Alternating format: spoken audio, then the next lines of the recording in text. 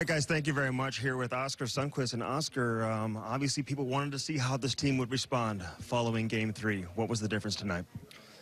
I think we played 5-on-5. We moved our feet really well, and I think the whole team was going tonight, and it was a lot of fun to play tonight. The transition game, plays through the neutral zone, they weren't there last game. What was the difference? I think we moved the puck. We were staying tighter, connected. We helped our defense a lot better tonight, and when we do that, as you said, we're playing fast and we're hard to stop.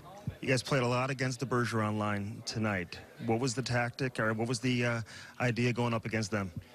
Just play our game. I mean, I think our line's been playing great all year long, and I don't think we give up a single odd-man rush against them, and that's how we win. You look around this dressing room and you see your best players, Alex Pietrangelo, Ryan O'Reilly, Vladimir Tarasenko. You look to those guys to step up, and they did tonight. Yeah, they played awesome, especially O'Reilly scoring 2 goals. I think it's really big for him to get some confidence, and I'm really happy.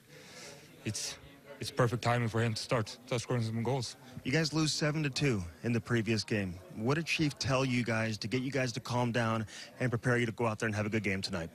Well, I mean, we forgot about that game pretty quickly. And as we've been doing all year, or since January, we're always good at bouncing back. And we knew what we needed to fix tonight, and we did that. And when we're playing 5-on-5, we're a hard team to stop.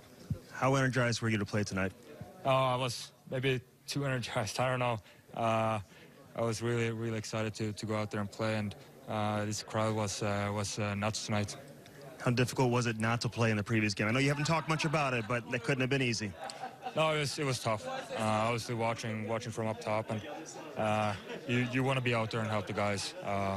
And I felt a little bit guilty about it too, but I'm happy to be back, and I'm happy to be tied a series. And quickly, how do you look at Game 5 now, headed back to Boston?